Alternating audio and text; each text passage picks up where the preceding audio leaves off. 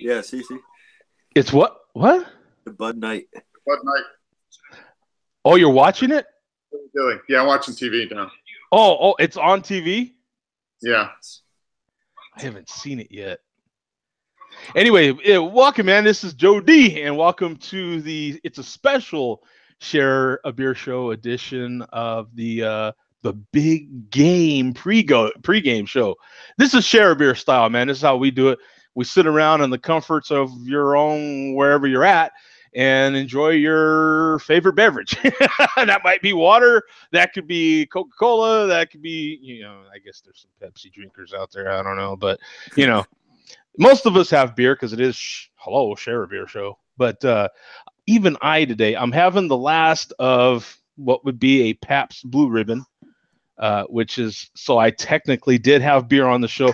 The rest of the show for me will be mixed drinks. So I will be partaking of the spirits tonight. You know what I'm saying? Getting spiritual. It's a Sunday. Come on. You see where I'm going here, right? Huh, Mark? How was that? Huh? That was pretty awesome. It was pretty good or what? So tonight I will be starting with the Kraken, man. This is my I just cracked it open actually in the pre-show, in the pre-show for the pre-game, for the the pre-game. So wow, huh? Figure that one out. So I opened it on the pre-show for the Share a Beer Show pre-game big game show edition. Yes. Yeah. That's correct. That's correct what he said. So in any case, though, this is the Kraken. This is my first experience with the black spiced rum, 47% ABV, and it's 94 proof. I mean, it smells. Oh man, it just tons of vanilla and caramel in there. Smells good. Yeah, sounds good. It's really sweet. Who makes that?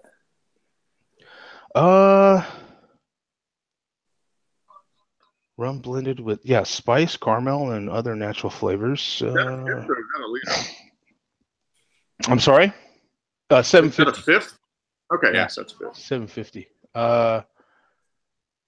My stupid grocery store put a label right over where it says who makes it. It's producers and shippers of, I don't know, I can look it up here in a while. But it's it's Kraken Rum Company, Lawrenceburg, Indiana. Yeah. Lawrenceburg, bottled by Kraken Rum Company, Lawrenceburg, Indiana. Just look at all the detail on the bottle, though. I mean, this is the back of it. Then you turn it around. I love these little handles. You know what I'm saying? The detail on the front, all the different details on the top, towards the top of the bottle. And I wish you could smell it. It just smells fantastic. Big vanilla notes, huge vanilla notes. Oh, love that. Screw top, as you noticed. There you go. So let me sample it first.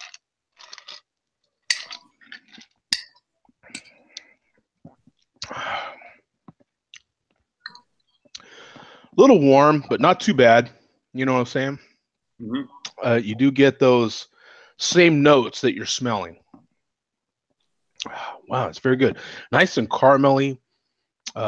Sweet, but not overly sweet. It's not doesn't taste fake or anything. It's really, really good. Now, what flavor should I mix with it? I've got feisty cherry. Okay. I got the two other flavors that I haven't had, and the zesty blood orange. Ooh. Which actually looks a little grapefruit, doesn't it? It looks like pink grapefruit or something on it. That actually wouldn't be a bad flavor, would it? Like a pink grapefruit Diet Coke? Yeah. I do the cherry one. Then you got like cherry vanilla Coke. Yeah. You're right. Yeah, I vote for cherry also. Yeah. So here's the the festy cherry. I heard the feisty one was like a little feisty. spicy. I'm sorry. There's like a little spicy note to it. Oh, wow. Huh. I haven't looked into that. Those other two flavors were really good for different reasons. You know what I'm saying? Yeah, I had the tropical mango. Yeah, it's definitely, it tastes more like a real deep, rich, like a black cherry. So yeah, this might be a really good pairing. You know what I'm saying?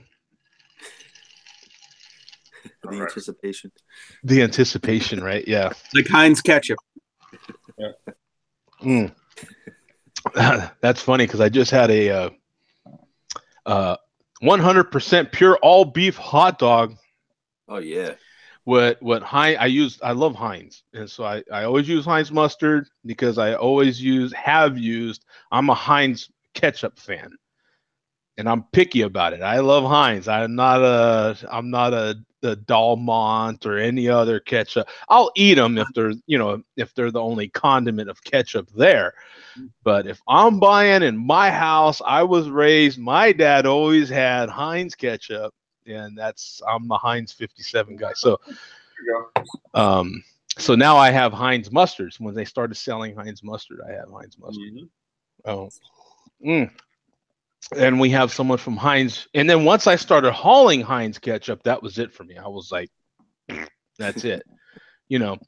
And then I also didn't realize at the time, though, but once I would go to, that part of the country up there where Bum's at, Pittsburgh and Ohio, to haul different Heinz products, I didn't realize that they do pretty much all tomato stuff, so the Campbell's tomato soup and your different spaghetti sauces and all that, anything tomato. Bro, these were made for each other, man. I mean, if you find, I think I paid, that was another big perk on this. I think it was under $20 for this fifth. Wow. Of rum. It wasn't expensive. I think it was $18, $19. Okay. Something like that. Now, I don't know if that was a sale price or not. I didn't really pay attention. I do remember the price, though. It was under $20. And then you pair it with the feisty cherry, bro. I'm telling you, man, that this is a hell of a pair, because the vanilla notes in the rum are really predominant. You know what I'm saying? Man, it's fantastic. I got a chance to try out that tropical mango. Oh, I'm sorry, Adam. I'll put the link in there right now. Sorry. I already did it, Joe. Oh, okay. Thank you. I pasted it for Zach. That tropical mango is actually pretty good. Yeah, isn't it? The mango is really good, isn't it? For shits and gigs, I was like, I'll try it out. You know what I mean? Yeah. It has like an actual mango, like eating a mango taste. It doesn't it, and that's really hard to do, isn't it? Like you typically when you get a mango something, what they'll do is put like some of those kind of foo-foo-y mango drinks. They'll put pulp in there from something, and you don't quite know if it's real mango or not, but it's just mostly sweet. And you're like, okay, since it's sweet, I guess it could be mango. But that actually, Coke did a good job. It actually does taste. You know what? There is my problem is, though, I don't know if it's the rum or the soda, but I am getting a little spice note at the bottom of my throat right now. Your problem is you put ketchup on a hot dog.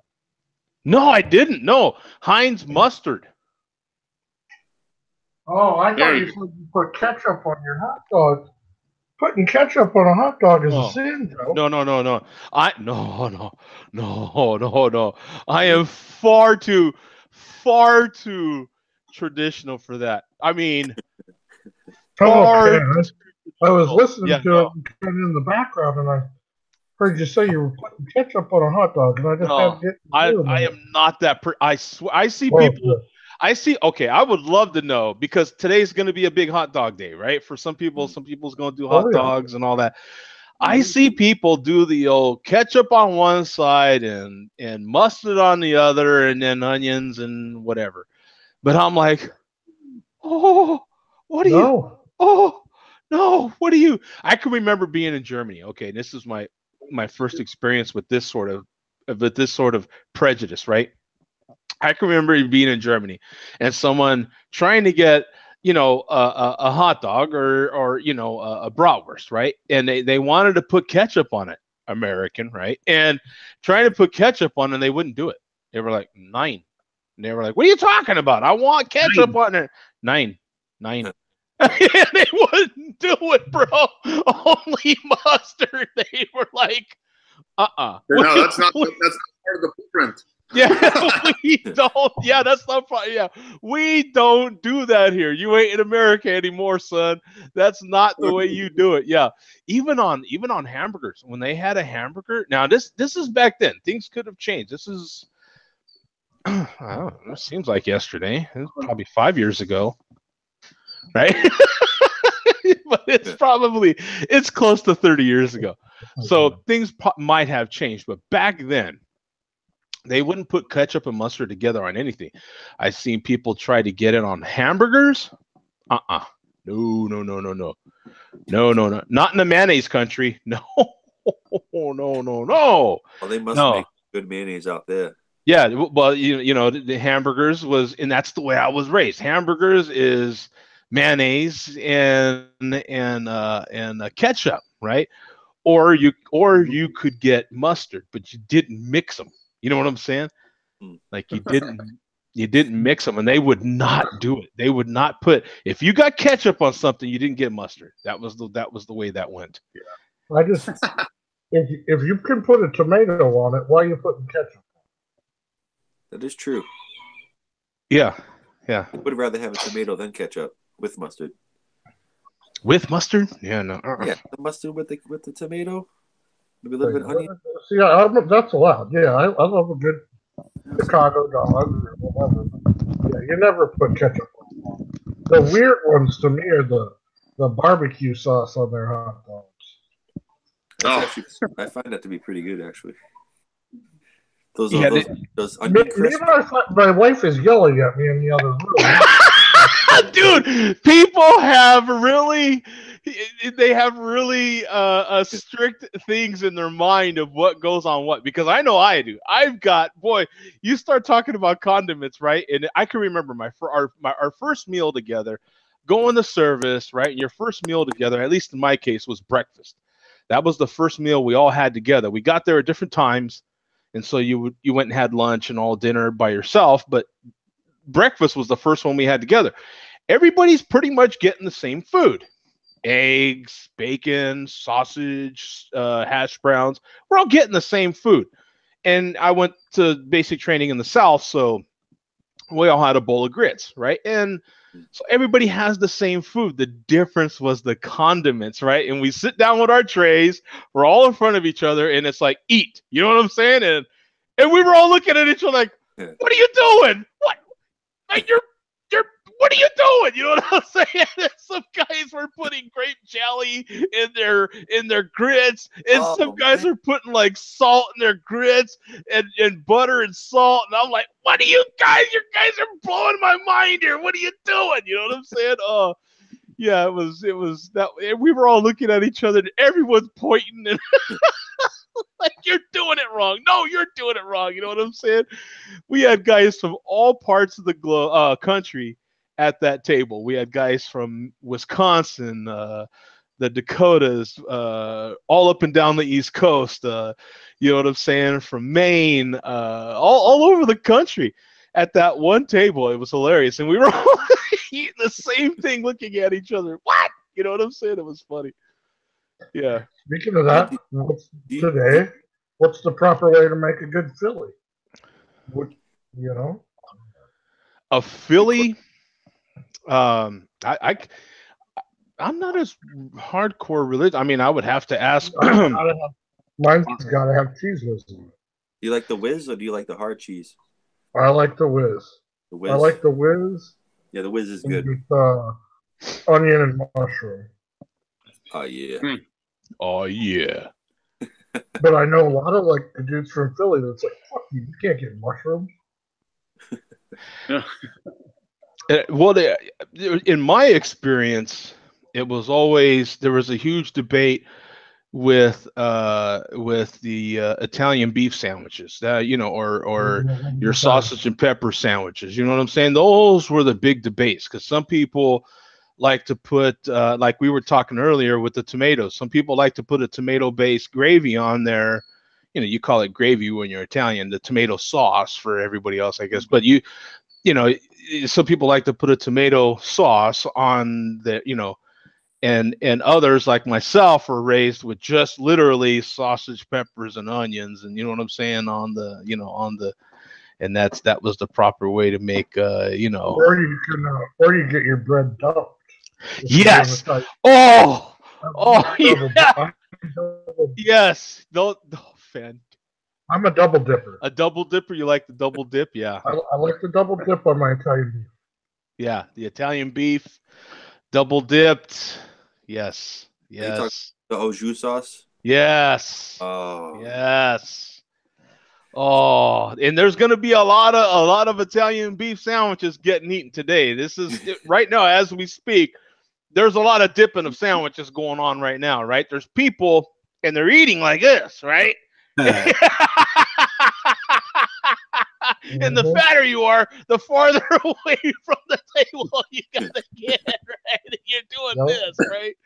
Like people are eating tacos a lot easier than they are Italian beef double dip sandwiches, right? Oh yeah. Because you've got stuff going everywhere, right? You ever watch? What's on everybody's menu today? Oh, all right. Yeah, what is everyone eating today? Well, you start with Bum. What are you having, brother? Or what did you have? I got a DiGiorno in the freezer, ready to go. Sausage and pepperoni. Oh yeah.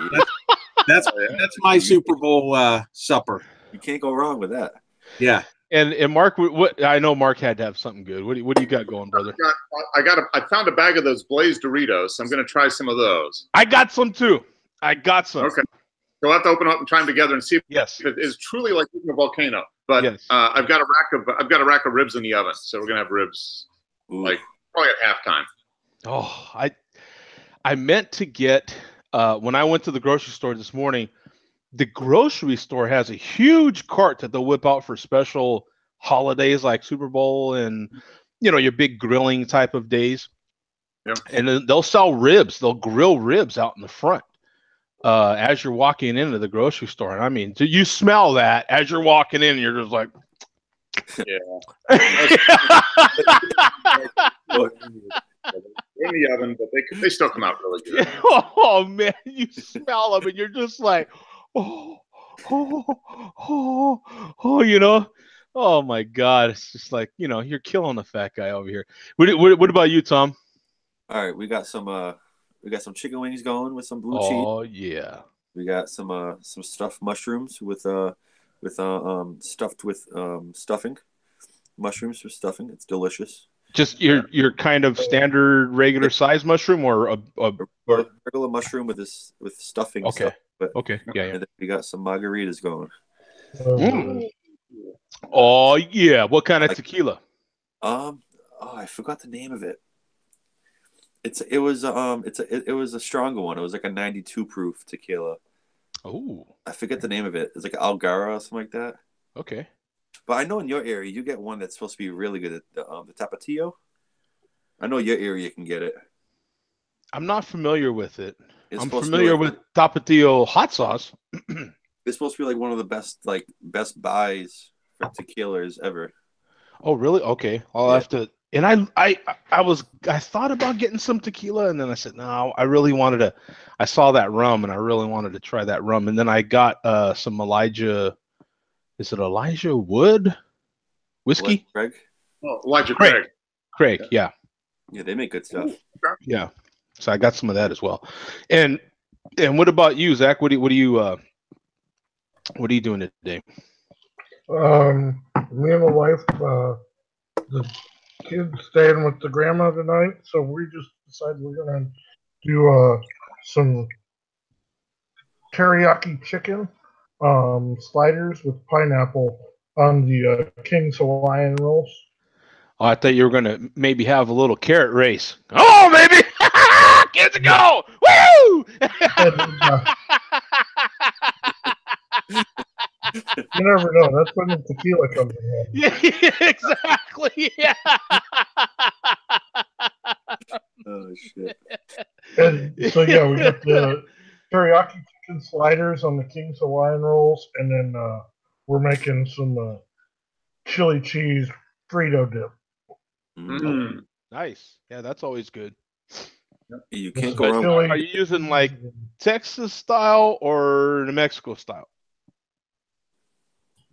just Texas style. Okay. Wanted something different today, and then we'll do some beer, and then we got some ho-hos, a little. Ho-hos. Ho-hos for dessert. Wow, I didn't expect that, right? Like ho-hos. You know what I'm saying? Yeah. Hey, I tell you what, man, Little Debbie's, man, those little Ooh. Those are my favorite. yeah, I love those little white cakes from Little Debbie's, the ones that are frosted and they're kind of like shaped like a stop sign. The zebra, Mhm. those zebra cakes. Not the zebra ones, they're just all white. Yeah, I know what you mean. They're octagon or hexagon. Yeah. But they don't Yeah, have but now I'm craving. Now, since we're talking about Philly today, now I'm craving some tasty cakes. Ooh, man, with the wax I paper. need to get down on some tasty cakes. Yeah. You get yourself in trouble. Yeah, my dad. I grew up watching, my dad, and you were not allowed to have his tasty cakes. Dear God, you know what I'm saying? Because they were for his lunch. You know what I'm saying? But when I would be able to sneak one, or you were blessed enough by the Pope or God or somebody to get one, it was the biggest treat, right? Those tasty I cakes. found that tequila. It was Tapatio tequila. Oh, Do you know which one it was? The Reposado, the Blanco, or the Anejo? Oh, I don't know. They just supposedly it's supposed to be like a really good tequila for like a cheaper price, like one of the best. Yeah, they're all under $50. I mean,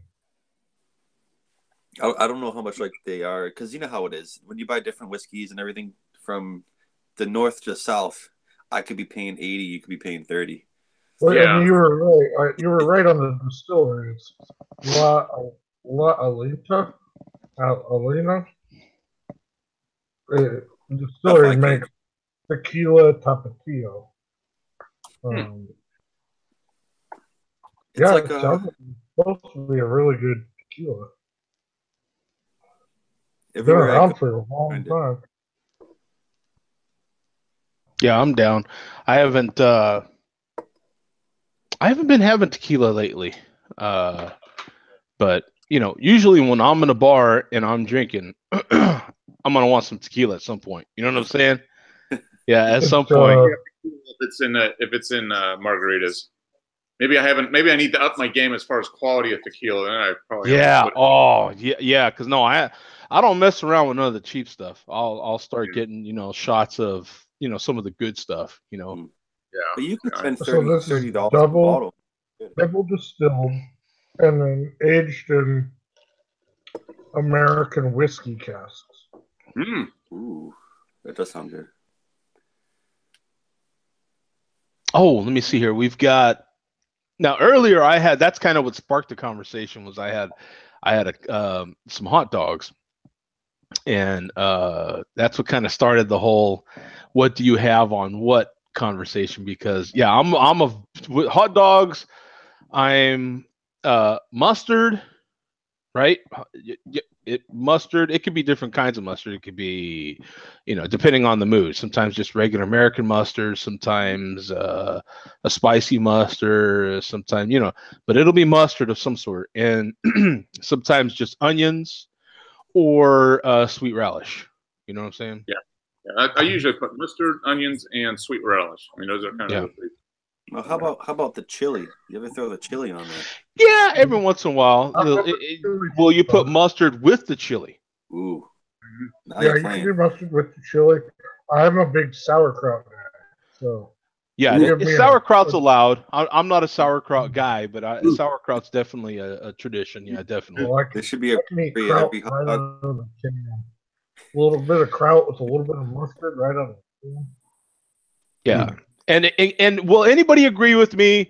I have been watching. It's funny that maybe that's why I had the hot dogs, is because I was watching all these hot dog cart YouTube videos.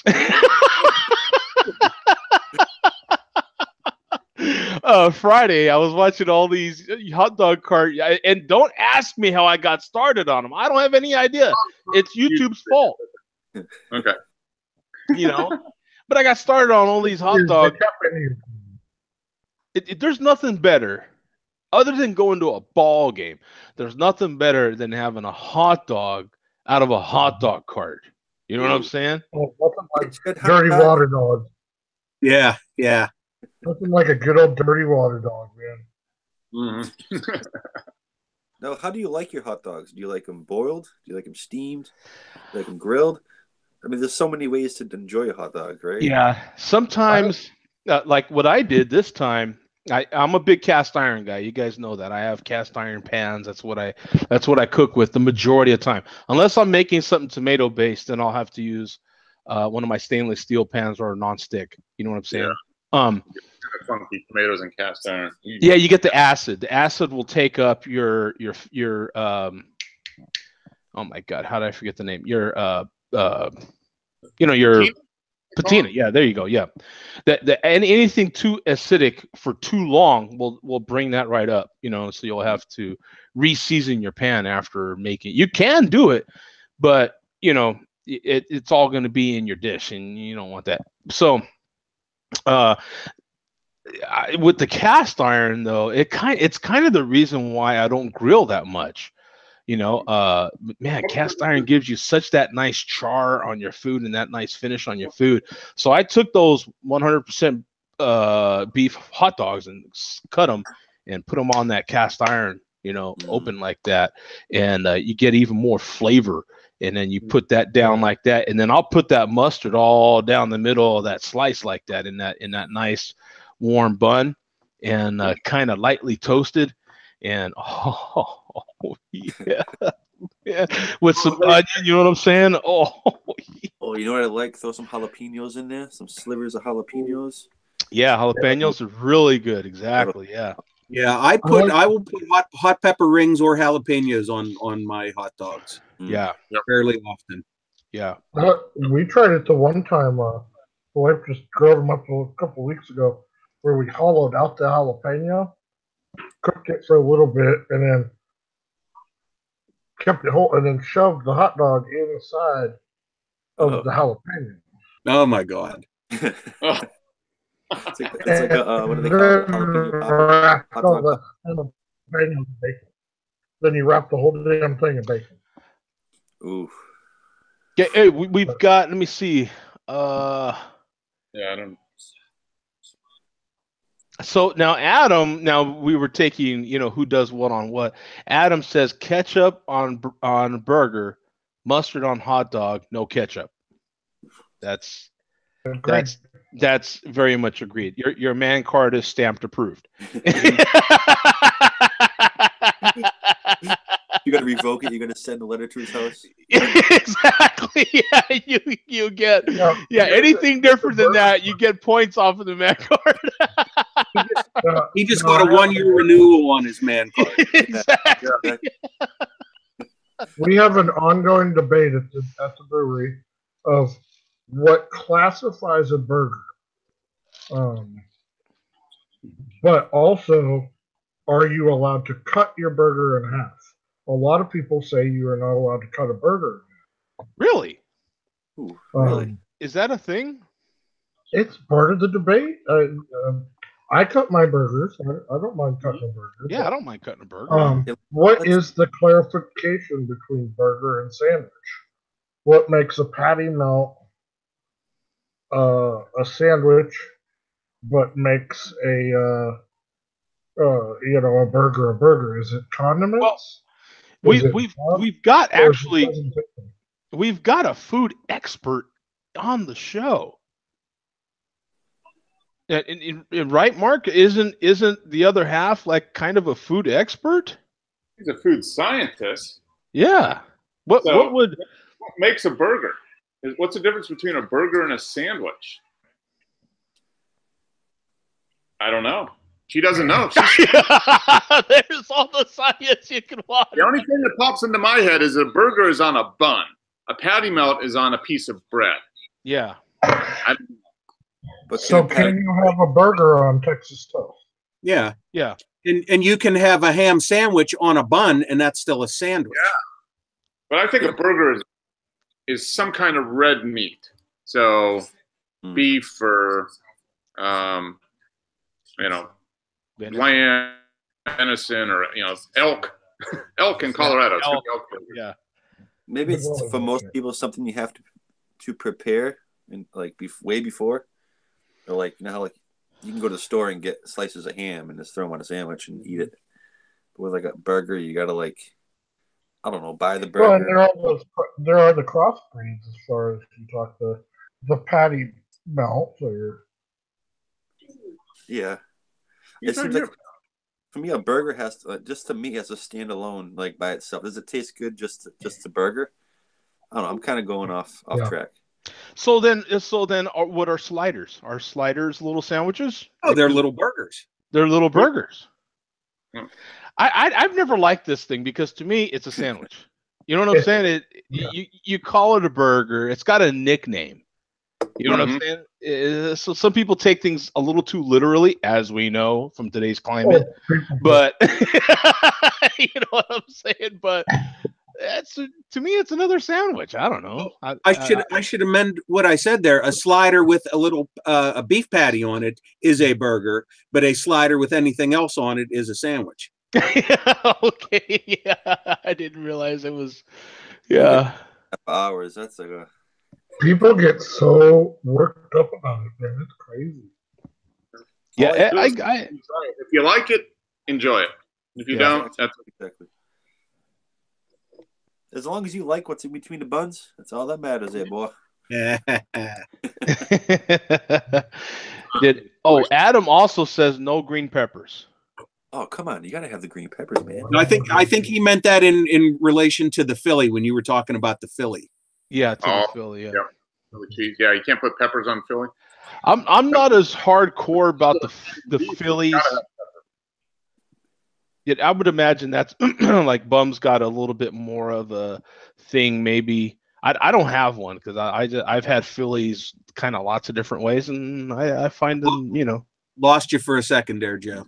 Oh, I've had Phillies all kinds of different ways. I'm not as hardcore about it because I'm not from that region of the country.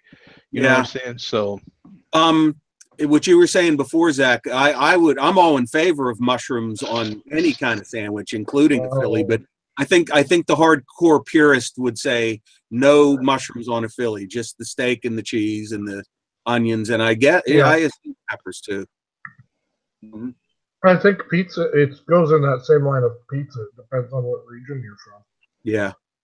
Well, boy, pizza, it depends not only what region you're from, but what style you're having. Like the style of the pizza that you're having is going to dictate how you should eat it. And what toppings you should have on it, right? Yeah. I've heard good from New York and Jersey who isn't even pizza. That's like lasagna inside of bread. It's like, they don't even qualify that as pizza because it's too thick. Yeah. Oh, Chicago.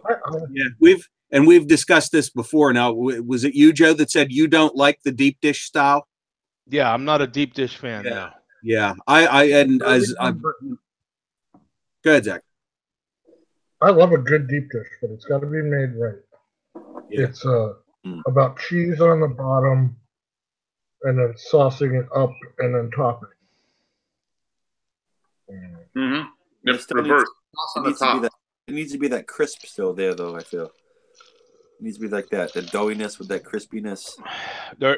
All in there. Yeah, you have to have that nice thin toasting on the bottom of your crust. You know what I'm saying? You bite into it, even if it is a deep dish. And there's a lot of styles that traditionally don't have that nice toasting. There's some styles that literally you're supposed to pick it up and it's supposed to bend like that. Like I like a pizza when a slice to stand up. Wong, you know what I'm saying? Well, see, I like a little flop. I like a little flop on mine. Yeah, it should when you fold it, it should stick out. You know what I'm saying? Now there's some people, and I guess this is in Philadelphia. Maybe Bum can let me know. I don't know, but I've seen there's some shows on YouTube, and they show apparently there's somewhere in Philly where you can get a Philly cheesesteak It's and true. stuff it in a slice and I've eat them seen both it. at the same It's time. amazing. I haven't heard of that. That's I ridiculous. have seen it, and it looks like the most amazing thing. It does. I have to admit it. It's probably an instant cardiac arrest when you have it, but I just want to sit on a curb, smoke a joint, drink a 40, and eat that. yeah. Like, I just want to trash my life with that. I want to do the exact same thing minus the 40 in the joint. You know what I'm saying? Now, I do have to say, I feel terrible for Bum, who is being related to Philly when he's actually in the much nicer city of Pittsburgh. Yeah, Right, I'm 5 hours away from Philly, so exactly. yeah. He's going to be safe tonight, whereas I think inside of that hour and a half ring of Philly, win, lose, or draw, it will burn down. Yeah. Yeah. Probably. Yeah. Lots of couches in the street. And Now I am going to pour some more crack in here. If they lose, While we're on pizza, real quick, though, I'm always curious if you could only eat one pizza. I love that. 3 toppings the rest of your life. What are your 3 pizza toppings? mushroom pepperoni sausage.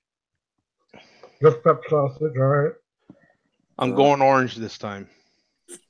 I go jalapeno bacon pineapple. I said it. That's a good one. Bacon and pineapple. Yeah.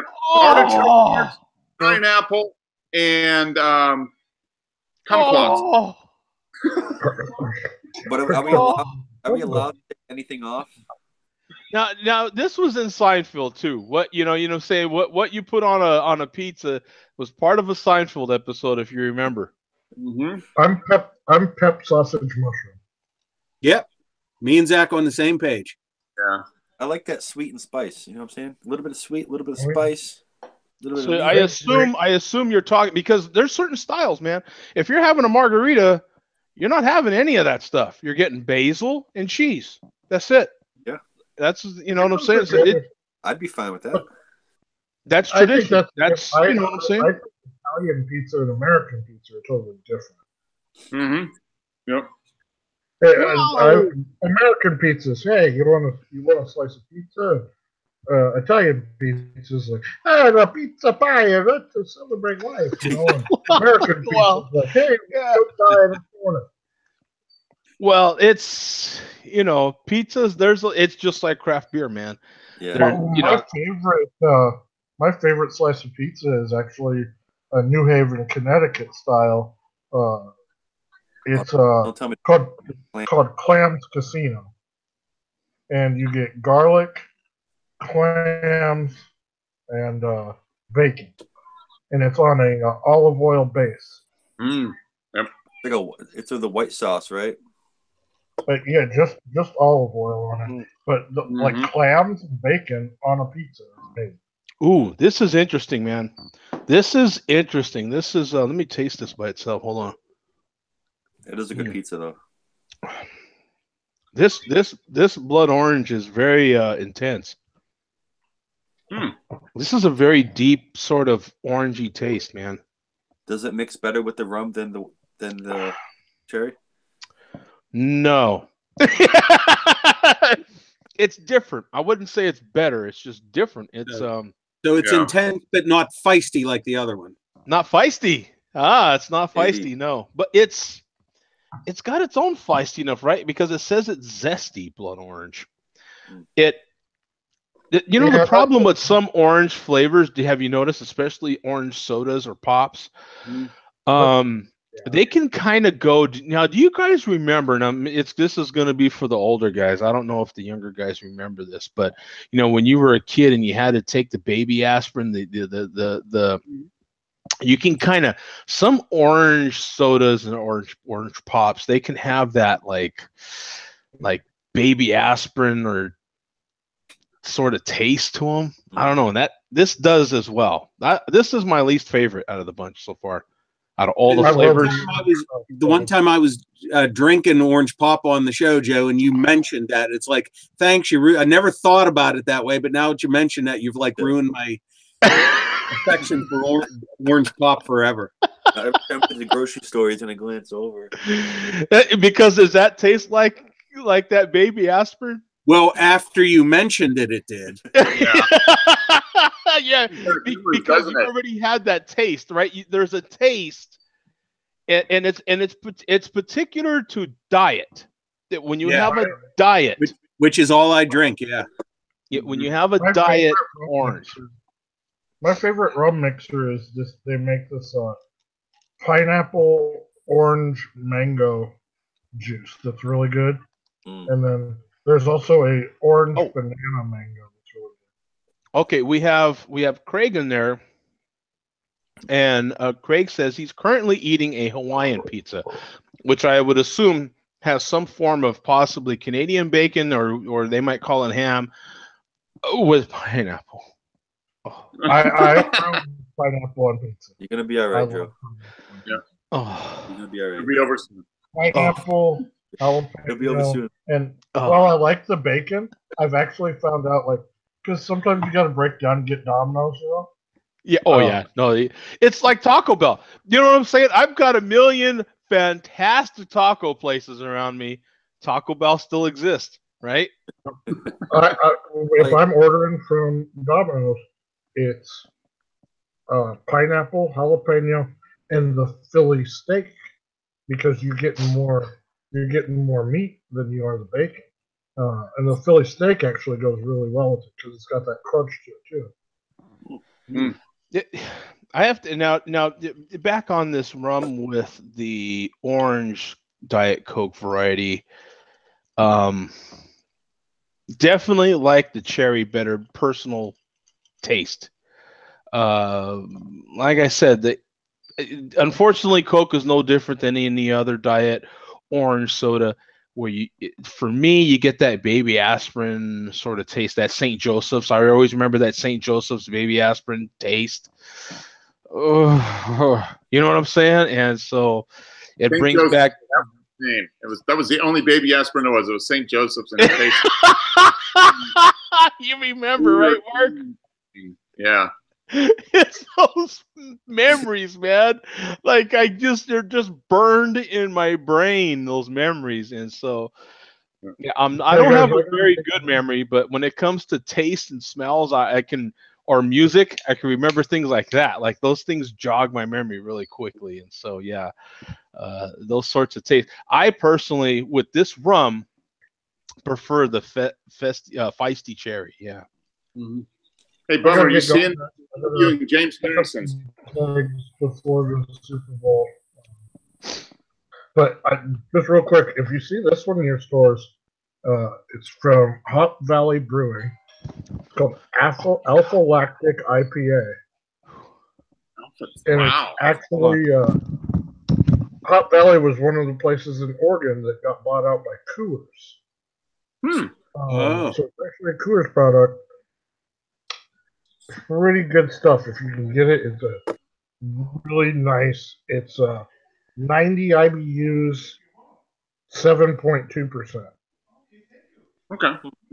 It's got a good punch, but it just reminds me of a damn good old IPA. Just a good old fashioned plain old IPA. Yeah, but it's got some tropicals to it. Medium bodied. It says it's got Northwest and Southern Hemisphere hops.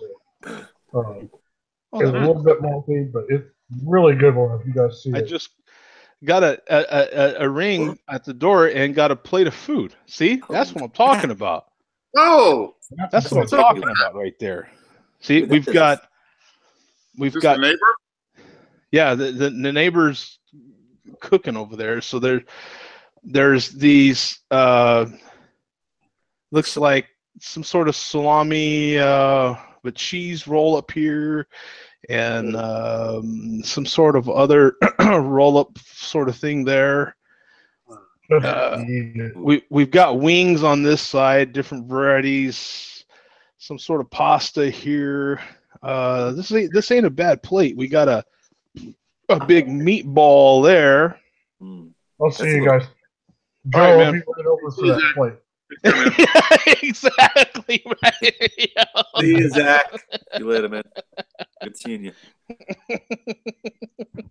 Yeah, these are like those, those cream cheese wrap sort of thing. Oh, yeah. Yeah. Oh yeah.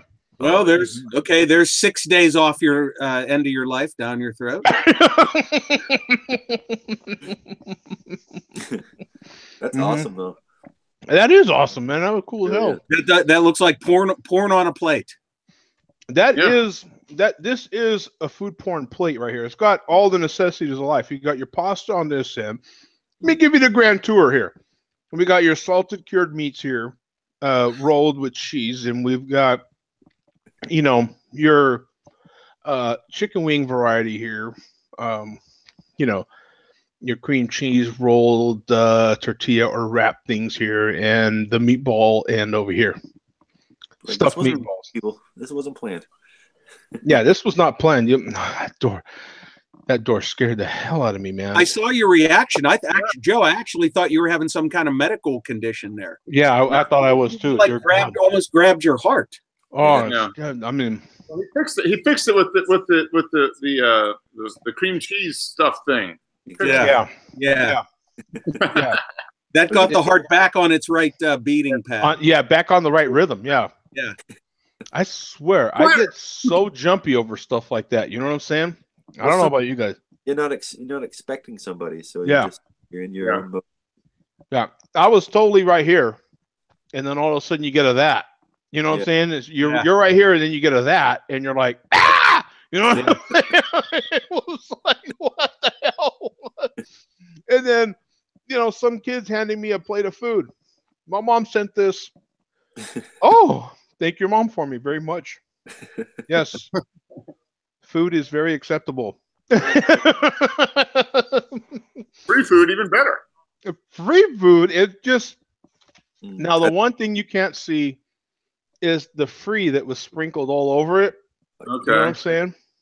And delivered. Free and delivered. And still very warm. That is all stuff that doesn't translate on camera there.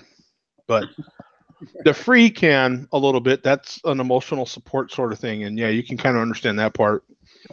And the delivery part you can kind of get. You're like, oh, man. Right? So right now there might be some hate actually going, because we're like, damn it. Speaking of delivery, it's not delivery, it's DiGiorno. I think I better preheat the oven. Oh, now wait real quick, because I wanted to get into that before we had the initial pizza conversation. Now, how deep do you get into frozen pizza? Are you one of those people that has your oven on right now, preheating the stone or preheating a tile that's in your oven? Oh, no. It just goes on a basic round pizza pan. Okay. I'm pretty basic. And I have no preference. As I've said before on the numerous times we've discussed pizza on the show, I love all pizza. Right. And there was one on DiGiorno was on sale about a week or so ago, and I bought it. And miraculously, it survived a week in my freezer without me eating. And I was like, I'll have it during the Super Bowl. And but I have no preference. If you get into the frozen pizza category, I have no preference. I like Freschetta, I like DiGiorno, I like Red Baron. Those are probably the big three of the frozen pizzas. Whatever's on sale is the one that you get. And I don't buy them. I don't buy them that often. Maybe about once every 3-4 months or so. Do you like what is it, Fresca? The other Freschetta. Freschetta. Yeah. Freschetta. Fresca is the grapefruit beverage made by Coke. Yes. I was wondering. I'm like, wow, do they make? I forgot the name, man.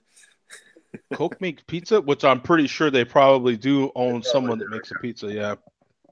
Oh, speaking of, look at that, Tom. This is a stuffed mushroom. You were just speaking of. There you go. I wonder what the top 10 Super Bowl are. Pizza's got to be number one, don't you think? I'll be back. Oh, Number two. Oh, that is a mushroom stuffed with sausage, Italian sausage. Sausage and sausage? Yeah, a mushroom stuffed with Italian sausage. Oh.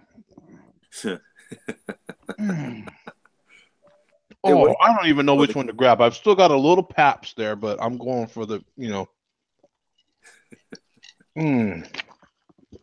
Oh, yeah. Right now, I've got a plate full of some of the Super Bowl favorites right now. You know what I'm saying? Yeah. They threw spaghetti in there. That thing tops it all off. Spaghetti?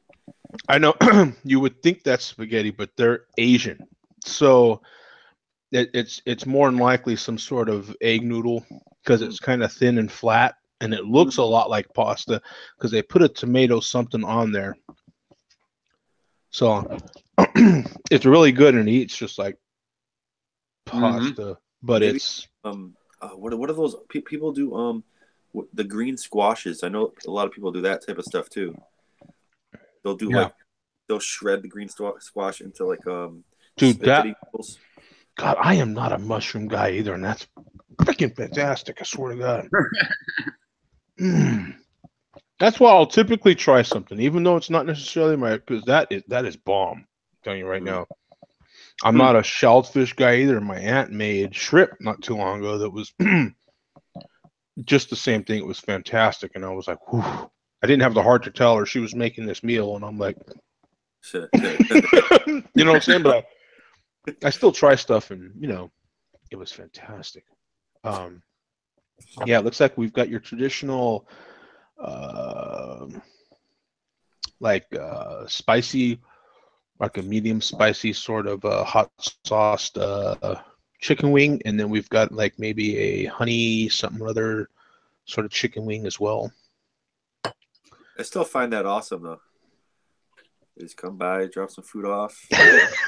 You must be a good neighbor, Joe, for them to do that. I'm the single neighbor. You know what I'm saying? No, but they must. Nobody just brings food to their house for no reason. You know what I mean? I know. That's awesome, man. That is so cool. The doorbell scared the hell out of me. So yeah, that was yeah. I know. I should have got a fork prior to sitting down because this pasta is just staring at me in the face, and I can do nothing about it. These little cream cheese things are fantastic. I mean, they're brilliant. Look at that. Well, oh, hey, oh man, look at that. See, just eat all the finger food first, and then tilt the plate down your throat. Save a little bit of the finger food so you can scoop. If I'm MacGyver enough, I could use one of these cured salted meat rolled cheese things to kind of scoop. Dab at the pot, yeah, like chopsticks almost. Yeah, kind of scoop the pasta into said mouth, right? Yeah. Yes. Or I could use the bones from the chicken wings to kind of chopstick my way into it, right? Yeah. Primitive, but still works, right? Primitive but effective. But effective, right? Efficient, very efficient. It's the green way to eat, right? Mm-hmm. Not wasting anything here. You don't gonna waste any water cleaning anything? Yeah, nothing. It's very, very green. Yeah. That's hilarious. Yeah, this is so. We got Coach in here that said Happy Super Bowl Day, which is very right. Now, I'm kind of interested. Is anybody at first, in the early part of the week, there was a lot of media saying, the Super Bowl's kind of, kind of not really a lot of stories about it. You're not hearing a lot of buzz about it, not a lot of excitement about it. By the end of the week, I started buying into it, and I'm like, you know what? I don't really hear anything. I'm not hearing any buzz. I'm not feeling any sort of particular anything. Is anybody else with me on that? Well, I've intentionally tuned out all the, just like you said, that's why we're all here, so we don't have to watch the pregame show. I've tuned out all the long garbage. I will watch the game, Mm-hmm. but yeah. So if there's any buzz or not any buzz, I'm not aware of it. Mm-hmm. Yeah, I haven't heard it. There's usually something kind of semi-controversial or something comes up, and there really isn't. Other The than only Tom thing, Brady, he's amazing for being as old as he is and being as good as he is, and whatever. So in our MVP, and he just broke another record, the oldest MVP in the league ever. Yeah, and he didn't even go to the awards. He was in his hotel. I got so many of those things. I sent my guy down there to get it. You know what I'm saying? Yeah. I'm so used to awards now. I just sent my guy. I got an official award collecting guy. Yeah. Oh yeah, and by the way, he happens to be a decent receiver. Yeah. So, Mark, you were asking earlier about. I heard you ask me about James Harrison, but I couldn't hear. I'm watching the pregame, and they were interviewing James Harrison, who is now a Patriot. So I didn't see the whole interview, but he was like, "Oh yeah, I pretty much had a job to do, and I'm glad to be here." Blah blah blah. So, blah blah. Right. Yeah.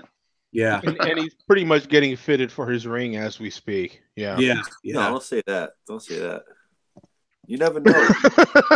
Yeah, you're right. You're right. No, let's do say that. Maybe we Yeah, Bum's like, no, no, we're saying that. We just, as a matter of fact, did say that. Yeah, it's in the transcript. I'm going to say, it's probably an automatic Patriots win, which it probably will be. Okay, now that it may not happen. Okay, we are. What are we? An hour away from the start of this bad boy. What is kickoff, Mark? Is it 30? Right? Yeah, 6:30. It's 6:30, so we're another hour and 20 minutes away from the start of this bad boy. And I did see 2 Bud Knight commercials. One where he was talking to Patriots fans, and the other one he was talking to Eagles fans. Really? A little poem about Patriots fans and Eagles fans. So I've seen Bud Knight twice. It's all decked out, right? Let's get this on the record. We've got head coach. We've got, I don't know if Craig's got an opinion. We've got head coach. We've got Earth in there. We've got Adam. And then, of course, we've got us in the actual show here. Who's got who for the game? Bum, do you want to pick your winner? I'm as painful as it is for me to say this, as it is for most people from Pittsburgh. It pains us to say this, but most people from Pittsburgh do want Philadelphia to win, for one, because obvious reasons. Patriots are the Steelers' enemies. And obviously because this, with a win tonight, the Patriots would equal the Steelers with 6 Super Bowl wins. But I think the thing is with Philly, nobody in Pittsburgh hates the team itself. It's the Philly fans. It's the Philadelphia fans who are just known as some of the most detestable fans. Oh yeah.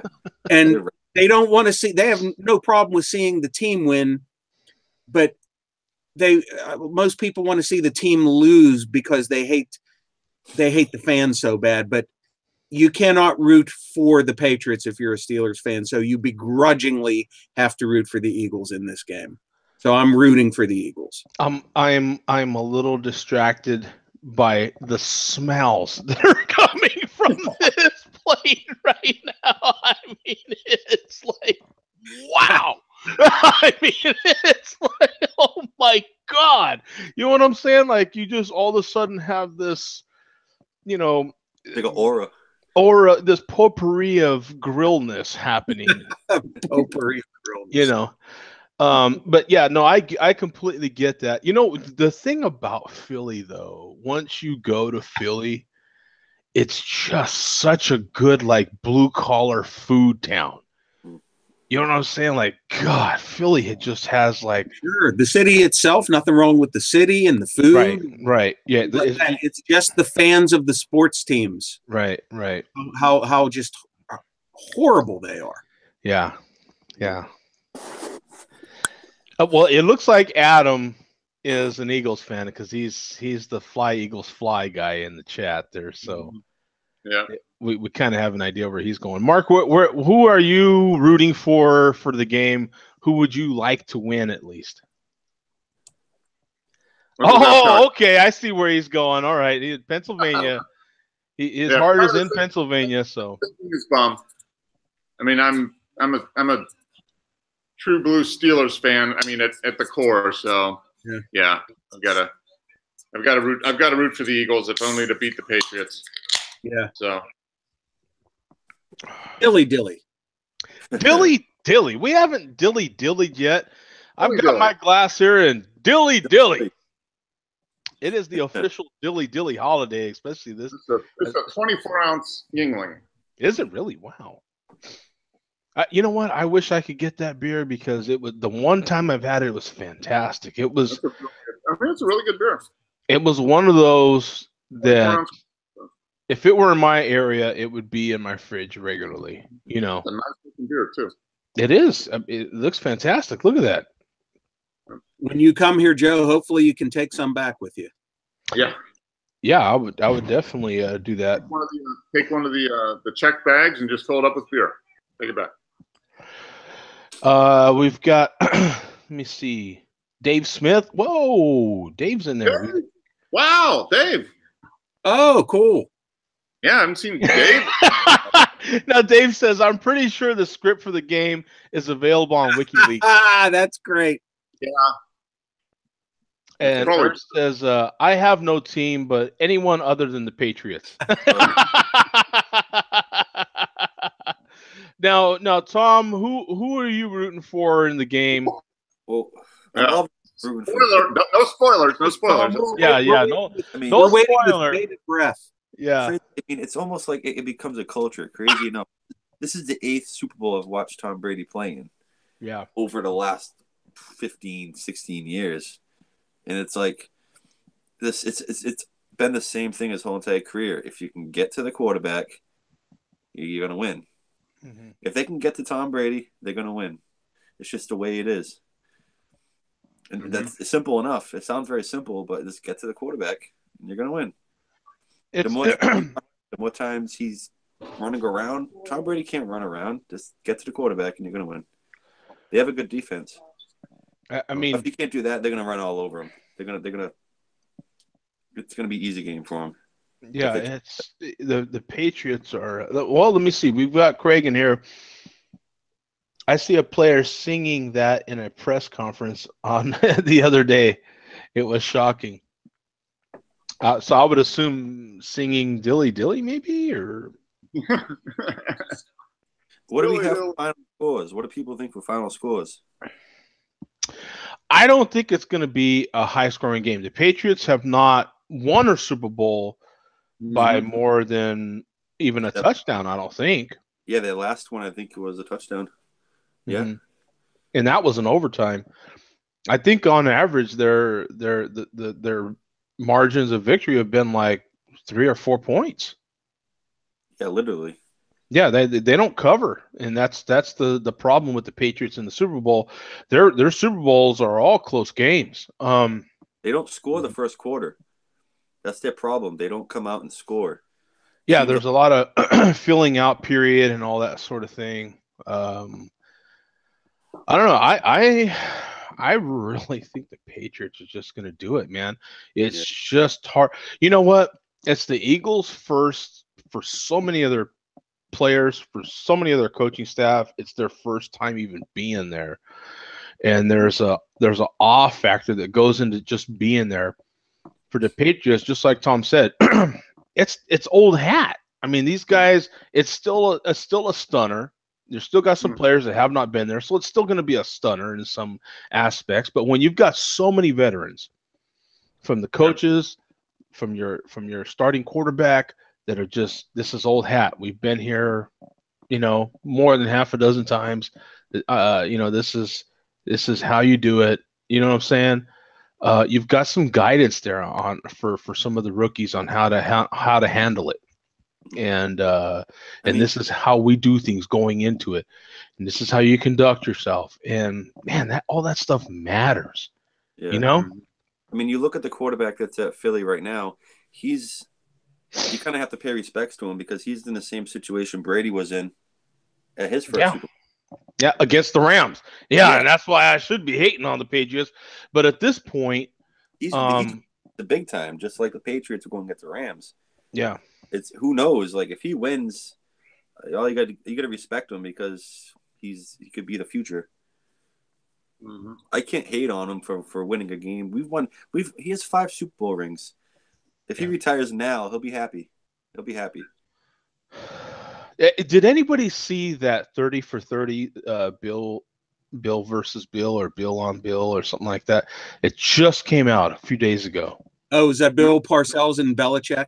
Oh, I didn't watch it. I heard about it. If you're I'm just a hardcore football guy, period. When it comes down to it, I love football. I love the greats. I love the legends. And when you actually are in the period of living legends like we are with Belichick and Brady, I just embrace it. I'm done after that last Super Bowl, the way they came back on Atlanta and beat Atlanta.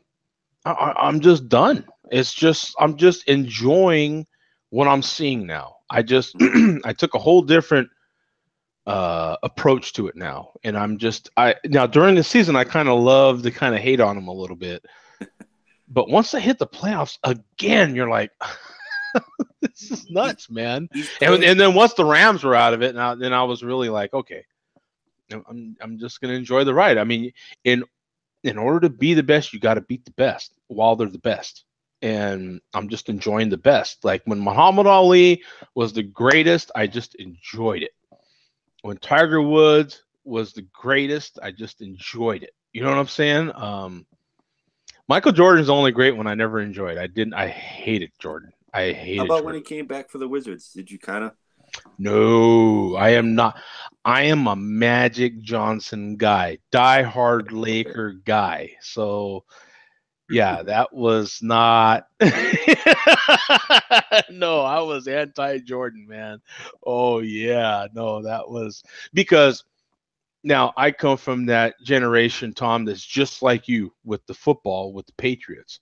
Yeah. The Lakers were just always great. And back then, if you were my age back then, you would have been the same opinion with the Celtics. You know, you're just used to greatness. You're just used to it. You know, so you get this other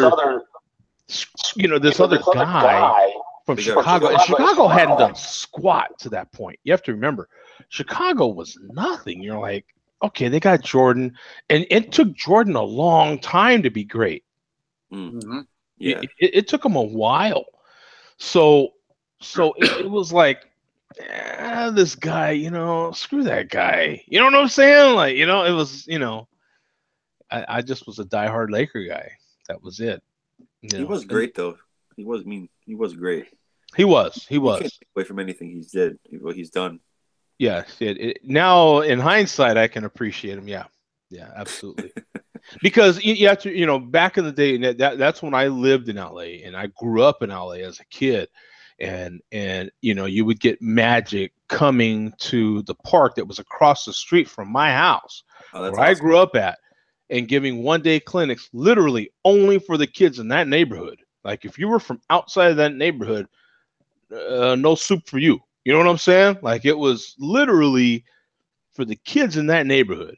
And it was just so bomb. I had other Laker players come to my school and give clinics at my school. And, awesome, it was just like, you had Rams players coming to the school. And my mom, as a hairdresser, did hair for some of the players' wives. And, the players back then for the Rams would, had jobs in the off season, all that sort of thing.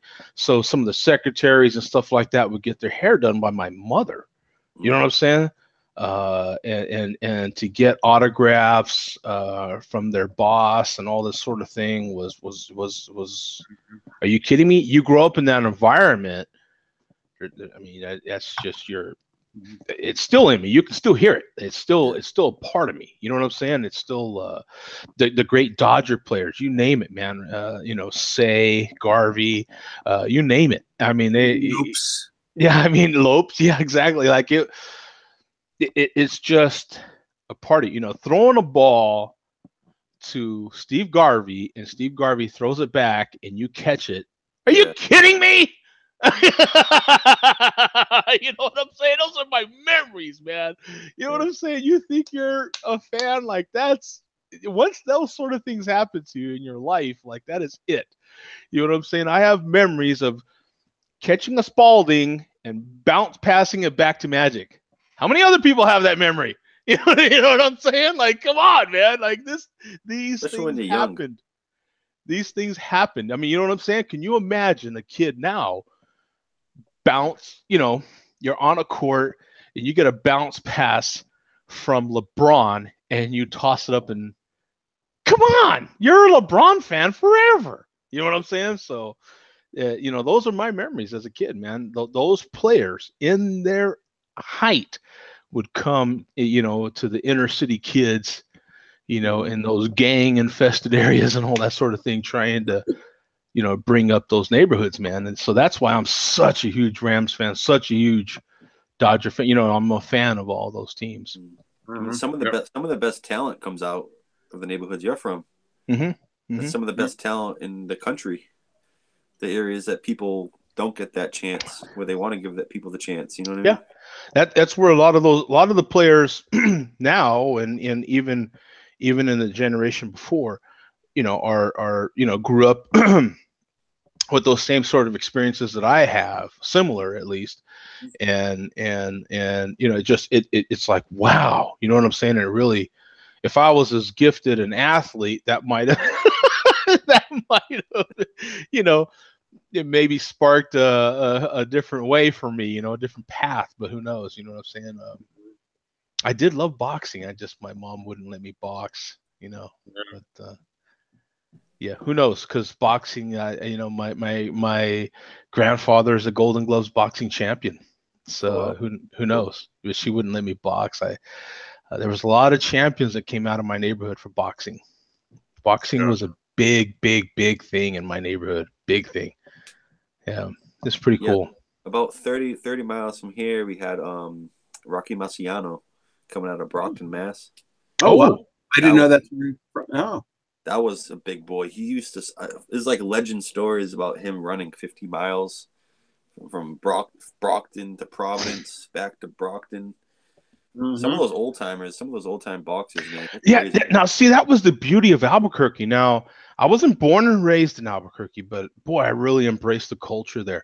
Boxing was a huge thing in Albuquerque, and you had Johnny Tapia, who was a boxing. If you're really into boxing, Johnny Tapia was a huge boxing guy. I mean, he was a champion. I forget in what weight class now, but boy, he really embraced it. He was all over Albuquerque. If you'd never met Johnny Tapia and you lived in Albuquerque when he was alive, I mean, I don't know what to tell you. You probably didn't get out much because he was all over the place. Well, he he would do public workouts and stuff like that, but he would get out in the community a lot. And then he had a little romance. That's what he would call it, his mistress. He had a thing with cocaine, and that was, he had a drug addiction. That was his, heroin and cocaine. That was his. He was very public about it. That was his mistress, and that was the devil on the shoulder, right? Yeah. That was his undoing. But at the same time, you had Johnny Romero. He was another champion from Albuquerque. So these two champions at the same time, different weight classes, but they were very, very out in the community, very. And then once you had Holly Holm, who before her fame of beating that other gal in mixed martial arts, she was a boxing champion in Albuquerque, and she would get out a lot. Yeah, so all these champion fighters in Albuquerque would get out a lot in the community and were a big part of the community. Many people hung out with them, all those sorts of things. It was, since Albuquerque is a much smaller place, though. You know what I'm saying? Yeah, I was going to say it's a lot easier to get out and about and meet a lot of people in Albuquerque. It's a lot closer knit than like Phoenix or Boston or something like that. Right, or LA. Right, exactly. But but that was. Yeah. So anyway, a long-winded way of saying, I wasn't really a Jordan fan growing up. But that's because of my deep-seated roots with Magic. I was just a Magic guy. And then when all that stuff happened with Magic and AIDS, HIV, and some of the comments from some of the NBA players, and that didn't sit well with me. Karl Malone. My big yin and yang with Karl Malone was when he made all these comments about Magic Johnson and him getting HIV. And what did he say about him? Did he not want to play with him on the? Oh yeah! Oh man, there was a list of them too. No, there was a bunch of players. Yeah, didn't they say they didn't want to, like, if there was a collision, he would bleed? And right, I remember there that. was a huge fear with AIDS and HIV back in the day, and that's around Freddie Mercury got it, right? Around that same time. Yeah, and then you had the boxer. It was Magic Johnson, and then you had that white boxer, Tommy something or other. Tommy. Tommy Gunn or something like that. He was from Oklahoma, wasn't he? Yeah. Gee, what was his name? I know who it is. Yeah. He was a big name. Was he in Rocky? I don't think. Was it like an Irish? Was it an Irish last name? He was a bigger guy. I mean, thicker. You know what I'm saying? I think he was a heavyweight. I want to say he was in a Rocky movie. Yeah, man. Because he was in a movie, and that's kind of what got him his popularity. He was already coming up in the boxing ranks. And then, I want to say he was in Rocky or one of the Rocky movies. Tommy Morrison. Yeah. Boom. That's Big it. Boy. Thank you, Wikipedia. Yeah. Yeah, he was in Rocky 5. Yeah, and Magic made his announcement, and then Morrison made his announcement right after that. And then they both announced, not together, but in different news press releases, that they both were getting a cure or both getting treatment, and they wouldn't die, which was unusual at that point. Because at that point, it was like a death sentence. If you were diagnosed with it, that was it for you, son. That was the first thing with Magic. It was like, okay, Magic is going to die. Yeah, it was. I mean, when Magic made that announcement, he wasn't too far away from retiring anyway. Let's be clear. He was within a couple years, probably. Yeah, he wasn't too far away. But I can remember just being like my heart sunk. You were like, what? You know what I'm saying? Like, picture Michael Jordan. All of a sudden saying he had HIV. Like, it was a big deal, man. And you had players saying that they didn't want to be on the same court with him and all this sort of thing. He was kind of pressured. He still had a few years left, and he was pressured into retirement. And the big thing was he was already retired. And the big thing was he came back for the All-Star game. Yeah. He was permitted to come back for the All-Star game, and he played in the All-Star game and was great. I think all the players played for once in the All-Star game too. It was a really good All-Star game. He had a great game, and Karl Malone was still out there on that island, man. Still like he was a jerk, man. Oh, so the big thing for me was when Karl Malone, and years later, decides to come to the Lakers. If you remember, he played that one season trying to get a championship, and they didn't make it with Kobe. It was a big thing for me when he came to the Lakers. I was like, oh, you know what I'm saying? I forgot that he even went to the Lakers. Mm-hmm. That was for a very brief moment, right? Yeah, that's what I was. It was just that one season. Just one season, the end of his career, basically. Yeah, he got base pay for the NBA. I think at the time it was, I don't know, 300,000 or 350,000, something like that. He took the base pay. It wasn't about the money.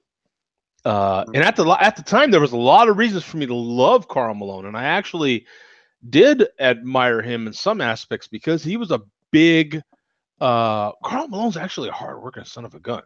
Oh yeah. Not only did he have a fantastic NBA career and a fantastic build and all that sort of thing, but he had many businesses and was very active in those businesses. And at the time, he had a very successful trucking company. And with me being a truck driver at that time, I had a lot of reasons to really admire Karl Malone. A lot of truck drivers at the time in the off season would would tell stories about how they would run into Karl Malone at a truck stop somewhere randomly, or at delivering somewhere, because he would, in his off season, would jump in a truck and deliver freight. Wow. Yeah. And that's when they were making good money. He didn't have to do that. Yeah. So with his, I think he was born and raised in Louisiana initially. And so with his background as being a poor guy, raised with that sort of working mentality, he's always been a really, working guy. So there was a lot of reasons to really admire him. But my thing went all the way back to Magic Johnson. So, and all the comments he made. So when he finally became a Laker with Kobe trying to get a championship finally, it was a tough one for me, but I ended up rooting for him and stuff. But that's a lot of history there, isn't it? I'm surprised I even remembered all that junk. But it's a trip, but you can remember, huh? Like, that was a long time ago already, wasn't it? I wasn't even born. Well, some of the stuff was but Karl Malone, in the 90s. Yeah. But with like Freddie Mercury and mid 90s, some of the stuff with I don't think he retired until I late lied. 90s. Did he? Yeah, I lied. So but so in any case, I won't be rooting for the Patriots, but I'm kind of expecting them to win. So, It's gonna be. I think it's gonna be closer than people think. Yeah. Oh, yeah. It's gonna be closer than people think. I agree. I think that it's gonna be a close game, one way or the other. It's a Super Bowl. It's just Patriots never score in the first quarter. If they do score in the first quarter, I think it's gonna be a little different. But if it's the same thing how it's always been, it's gonna be a close one. Yeah. It's weird because for years, and Mark and Bum might remember this, the Super Bowl for many years, it was a blowout. Super Bowl wasn't worth watching because it was the NFC blowing out whatever AFC team was going to be in the game. And for many years, I didn't watch on account of that. Yeah, the Broncos. Yeah, the Broncos lose those Super Bowls. It was. Yeah. It was, San Francisco's going to beat the snot out of whoever they were playing in the Super Bowl. It was just, you name the NFC team. The NFC was so dominant for so many. What was it, like 15 years, if I'm not mistaken? Most of the 80s and the early 90s. I mean, it was, It was a long time. And so you back up till now, and you take as long as the Patriots have dominated and had this run, it's been quite the switch, They play it. There's at least a good game. It seems like both teams got a good game in. Yeah, win or lose. I mean, we'll look at it. I mean, Atlanta last year started out. Right. I mean, there was so many. I feel like personally, just in my personal experience with the people that I hear or talk to or whatever in my area, I don't really hear much buzz. Like even last year, there was just so much Patriot hate going on. Like, Atlanta had so much, like so many people rooting for him, so much energy. And now it just I feel like other people have just kind of succumbed to the Patriots thing, just like the Eagles. You already know what's going to happen. You know what I'm saying? After the way that the Atlanta Falcons lost last year, it's like it's hard when they come at what were they 27 points down? 28. It was like it was bad. This game, we're gonna win. Wait, because Atlanta came out there like barn burners, man. You were like, whoa, on both sides of the ball. They were confusing Brady on defense and on offense. They were just a machine, man. I mean, they were getting on the field and scoring in like a matter of seconds. It felt like. plays, bang, done. Yeah. It was. That first half was just like, are you kidding me? And even into the third quarter, you're like, okay, the Patriots are going to come out there and they're gonna readjust, and you're kind of used to that. Yeah. They came out in the third quarter and it was still this. You're like, wow, you know what I'm saying? And then it was like they got a touchdown, and you're like, oh, okay, so the game's on now. Yeah, this year it's just I just don't feel that same. I don't feel the same energy, that same Patriot hate. It's just like, oh, you got maybe you Belichick don't, and Patriot, but I feel it. Beatty. There's a lot of hate against the Patriots.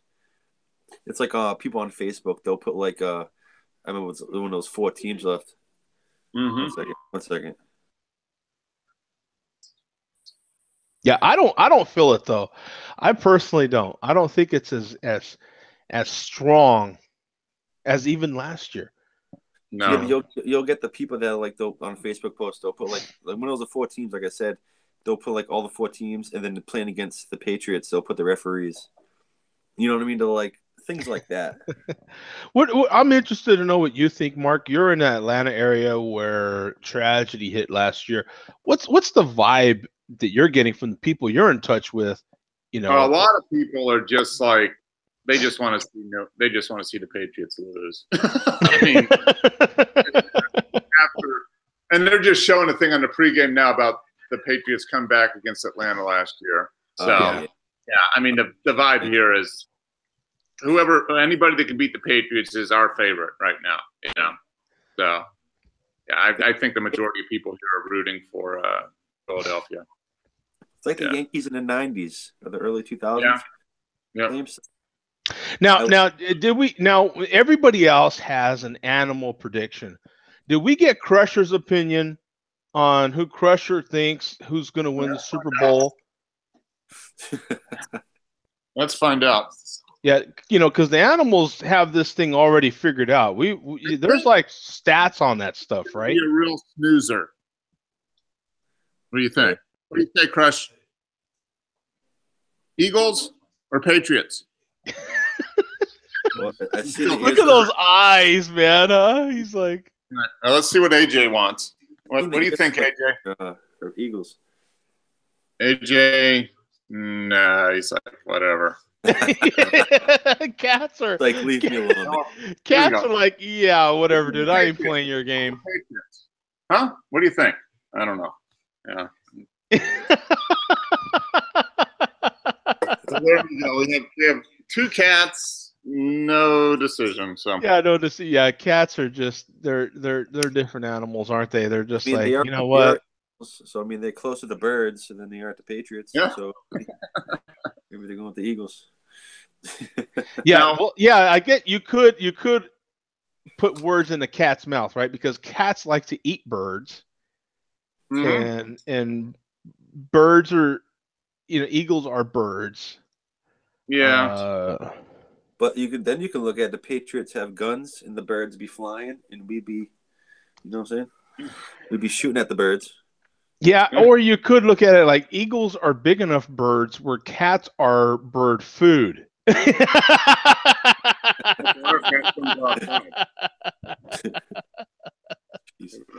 an eagle come down and take one of the cats up. Yeah, cats get picked up by eagles regularly. Like, eagles are bigger than hawks, and hawks, I've seen hawks just like, you are lunch, my friend, and that is like, bye kitty cat. We see red-tailed hawks around here, and I mean they could pick up a 10-pound cat pretty easy. Oh, easy, yeah. No, when I was a grader operator for the county in Bernalillo over there in New Mexico. I'd sit up there in the mountains and watch the hawks fly, and you'd be like, "Oh, look at that hawk! He's circling around. He's swarming for food." And then you're like, because I'm not real familiar with a lot of wildlife like a lot of people are that are raised in rural areas like, New Mexico or that. I was born and raised in LA. There ain't a lot of hawks in LA. So, I'd be sitting there just enjoying, and I'm like, oh, yeah, look at that. He's circling around. Hey, why is that hog diving like that? Hey, look at that kitty cat. Whoa, look at that. You know what I'm saying? Like, yeah, I guess that cat, you know, and then after a while of being in the mountains up there, taking care of those dirt roads and those gravel roads for those people, they're always looking for cats. And you're like, why are you always looking for cats? Well, we need the cats to eat the mice, and the cats get eaten by the hawks. You know, so there's this evolution that's always happening. You know what I'm saying? There's a turnover there, you know. So what's the word? What would you say? What on a 1 to 5 scale, Bum? How's that DiGiorno working out? Now, what toppings do we have on that DiGiorno? We need a DiGiorno report. Yeah. It came from the factory with sausage and pepperoni on it, 2 of my 3 favorite toppings. Okay. And I called an audible just before I put it in the oven, to use a football term. I threw some jalapenos on it. Ooh, pickled or fresh? Pickled right out of the jar. Right out of the jar. Yeah. Now, when it comes to a pickled jalapeno, is there a particular favorite, or just kind of any sort of general jarred or canned jalapeno will do? Actually, as far as the jarred goes, I prefer the generic local store brand called Essential Everyday Sliced Jalapeno. That is the brand name. It don't get more generic than that, right, Mark? Like, you've got Essential Everyday Jalapeno. They sell those in the local Coons and Shop and Save stores. That's like the house brand for both of those stores. That is hilarious. And I actually prefer those over the Vlasic and Mount Olive and some of the other name brands. Yep. All right, Joe. Are you going to try these Blaze? I've got a bag of Blaze sitting here. Okay, yeah. Let me go get my bag. My bag is over there in the pantry, which will allow me to get some more ice for the last, so I can have another, drink ready to go in case these are super, super hot. Well, it's like licking a volcano is what it says on the bag. So I don't know. Well, the last time I licked a volcano, it didn't work out so good for me. Yeah. You know? Yeah. But maybe this time it'll be okay. I'll lick a volcano and I'll live to see another day. So, we'll see. Okay, so I'll get my bag. I'll get some more ice for my glass. I've got enough. My Diet Coke to Kraken ratio is pretty good. So I just need more ice, and I'll be right back. You guys entertain each other. Talk amongst yourselves. Oh, yeah. So that's what I got. I think I'm the only one that never got around between Joe and you and Zach and Tom. I'm the only one that never got around to what I'm drinking tonight. Oh, Edmund Fitzgerald. Oh, that's a good one.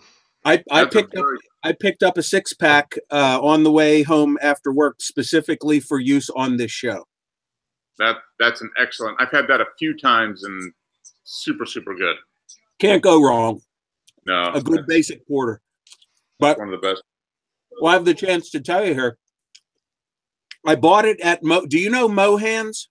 It's where I live in Penn Hills. It's a fairly famous bar restaurant. Fried chicken is their big thing.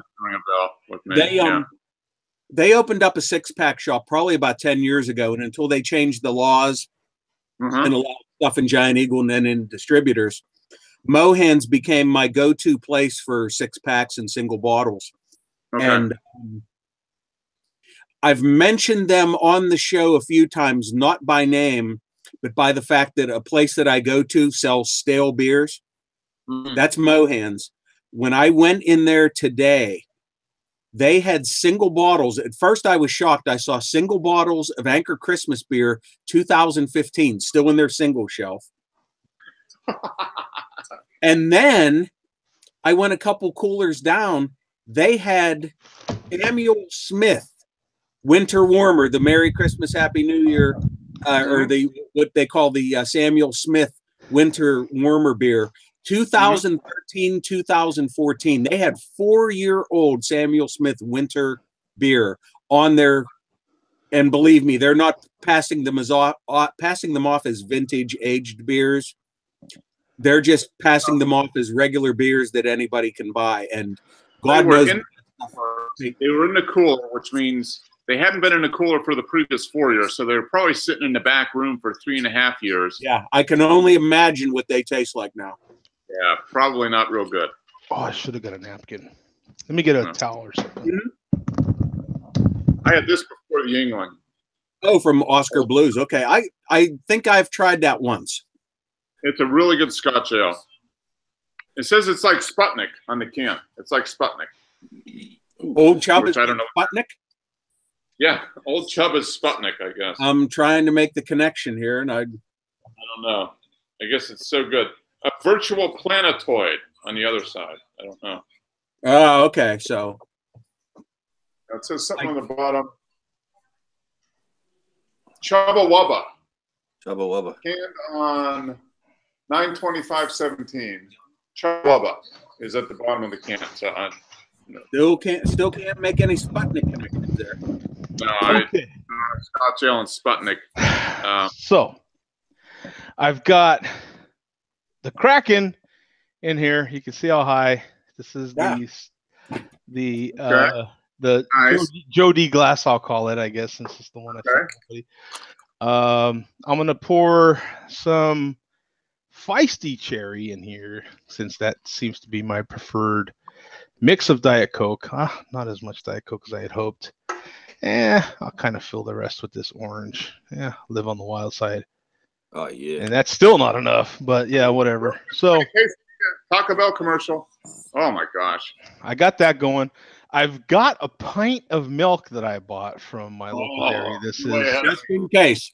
This is the glass pint glass milk jug from Danzing Dairy here in the Phoenix area, in case anybody. So this is whole milk from there. I got a fork. So I am ready with said plate of food. There is plenty of protein on here. So I've got the protein part covered.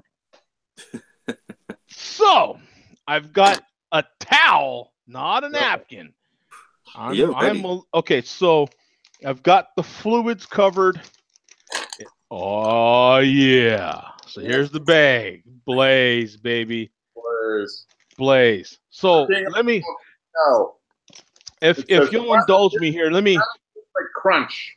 Let me dial this up here, Mark.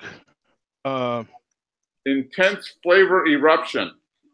I want to show everybody, if I can, share the screen and show everybody what we're about to do. Yeah, this is not quite like the Hockey Chip Challenge, but it's enough. I think it's Doritos' answer to the One Chip Challenge. Yeah, I think it is. So let me see. Here's the nutritional facts of Blaze. Okay. Yep. So here we go. We've got. Let me see if I can make this bigger for you. It doesn't look like it's happening. Oh, it does have monosodium glutamate, which is a bonus. It's got MSG. That's good. Ooh. So the ingredients are corn, vegetable oil, and it breaks down into sunflower, corn, and or canola oil. What is that? Malt ox. There you go. Made from corn, natural and artificial flavors, salt, sugar, what is that? Dextrose, right? Dextrose. Spices, garlic powder, monosodium glutamate, right? That's the good stuff. Onion powder, tomato powder, jalapeno powder, artificial color, red 40 lake, and modified cornstarch. Okay. Serving size is about 12 chips. We're looking at 140 calories, and you can break down the rest of the nutritional facts right there. And I noticed the Scoville units are not listed anywhere on there, which they should. No, there are no Scoville units. No Scoville units listed We've got the Doritos brand is all about boldness. If you're up to the challenge, grab a bag of Doritos tortilla chips and get ready to make some memories you won't soon forget. It's a bold experience in snacking and beyond, baby. There you go. Oh man. So that's the nutritional facts. Is there anything else I can get for you? $2.50 at Walmart. So if you get to your local Walmart, you can find these bad boys. $11.75. Mine were $3.79. Yeah, you know what? Mine were more expensive. Mine on the bag. I'm gonna show you right here on my bag.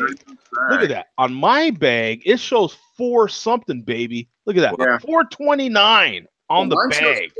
$4.29, and my local store had it for $3.50 or something like that. Yeah, something like that for me as well. So, okay, Mark, are you all set? Here we go, man. This is the Share a Beer pregame show right here, bringing it to you. Doritos Blaze Challenge, man. Yeah.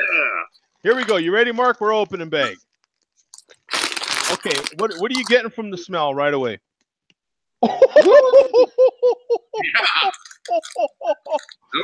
That's smelling a little spicy. I'm getting jalapeno.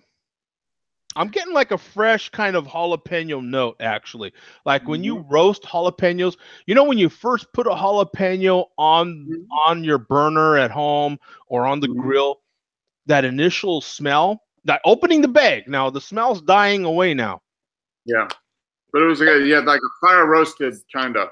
Yeah, and then now that the bag's been open, how many seconds now? It's that is dying off, and you're getting more of a traditional Doritos sort of smell. Over here, yeah. That's. Are you getting? You getting similar stuff? Okay, here we go. Pick a chip. Here we go. There's the chip. There's the chip out of the bag. Look at that big fire bad boy. Look at that thing.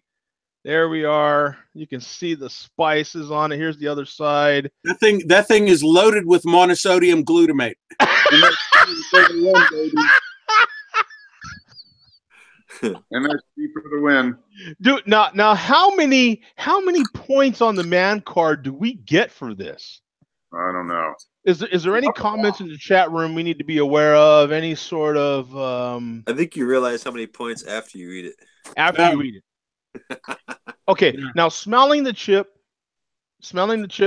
I'm getting that same jalapeno sort of flavor. Are you getting that same jalapeno note, Mark? Yeah, I'm getting a kind of a roasted, jalapeno. Nope. Oh, no, I think this might not be New Mexico jalapenos. I think this might be Southeast Texas. Now on my bag it says Frito-Lay, Plano, Texas.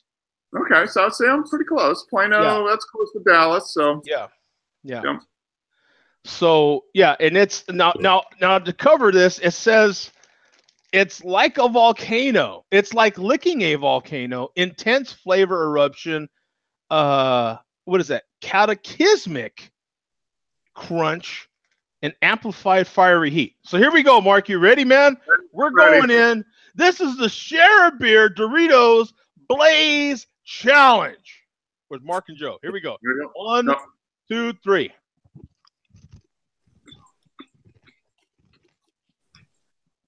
All right. I get lots of corn up front. It's definitely a corn chip front. Yeah, I'm getting that. I'm getting a little heat coming in now. A little heat. All right. Nothing overwhelming. I'm getting a little more heat, though. Yeah, a little more heat. But still corn forward. Roasted corn forward. Lots of crunchy chip. Dear God, I'm getting more heat. Oh, Pam says it builds. She's on chip 3 already, so. So we've got a food scientist and 2 amateurs at this thing right now. Yeah. We've got a food professional. I like the word scientist. It sounds better. We've got a food scientist in a scientist. Damn it. Lab. Yeah. I just got it's not overwhelming. It's not overwhelming. I'm going in for chip 2. Yeah. I'm gonna go chip 2. I'm gonna go chip. I figure since it's such a big bag, it's not gonna be nothing you can't handle. Okay, here we go. Chip 2. There we go. Oh, by the way, it's a 9 3/4 ounce bag. Yep, that's what I got too. 276.4 grams. Yep.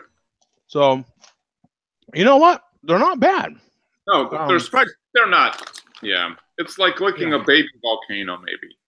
Yeah, there's some heat there. There's some If heat. you can't tolerate heat at all, if you're one of those people where, you're like, you know what? I had jalapeno jelly one time and it was like hotter than hell. Then this is probably going to be like get the milk ready, right? There's definitely some heat there. I'm thinking hot Cheetos are hotter than this. Yeah, I was going to ask you how they compared to the Flamin' Hot Cheetos. Yeah, I would think hot Cheetos are hotter than this. I'm going to have some crackling, but only because some cracking, only because I want some cracking, not because I can't handle the heat. But it's there, but it's not nothing you can't handle. You know what I'm saying? No. Yeah, if you totally don't like any hot food at all, this is not the one to get. Right. But if you like putting a little bit of Frank's Red Hot on your food or something like that, this is right there. Yeah. You guys need to try the slap your mama hot sauce on your, if you don't like slap your mama hot sauce, this is probably not it. Now, Slap Your Mama in the early days was a huge fan of Joe D's reviews. Mm-hmm. I actually met the owners of Slap Your Mama. They actually gave me Slap Your Mama gear. If you look in the early reviews of my reviews, not the Share Beer Show, but the reviews, you'll see me wearing a yellow shirt that is Slap Your Mama.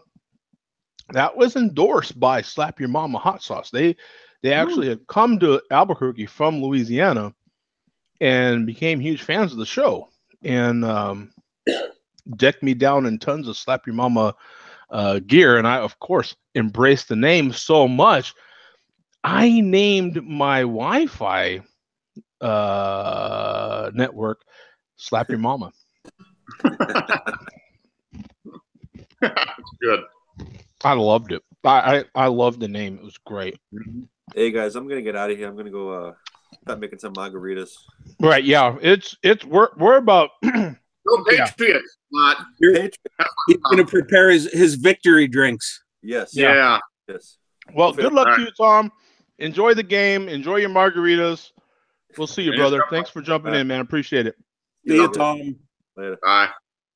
So what's the food scientist's opinion on the Blaze? Let's find out. Instant opinion. They're not that bad. There we go. They're not that bad. Those sound like my beer tasting notes. Yeah. taking after Bum and Dave. Yeah.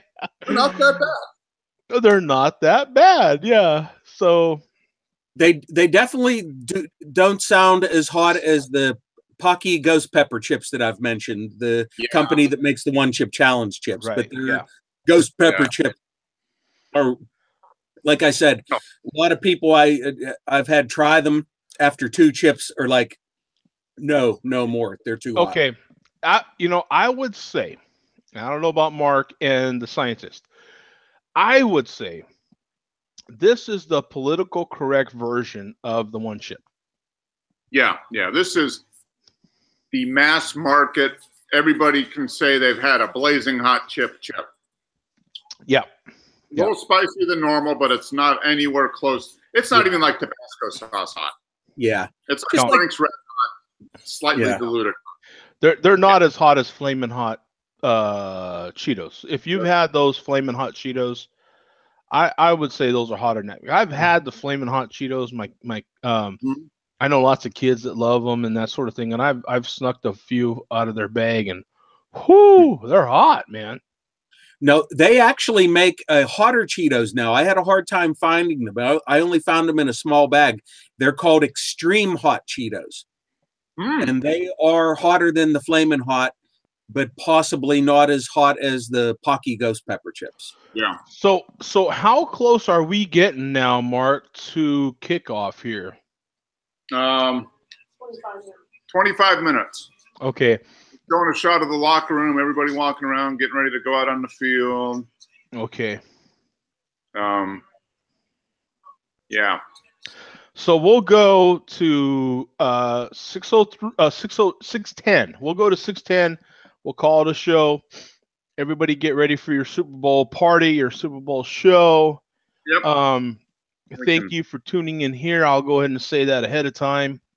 Yeah, Al Michaels just popped on the screen. So he's okay. just So everybody's getting ready. Yeah.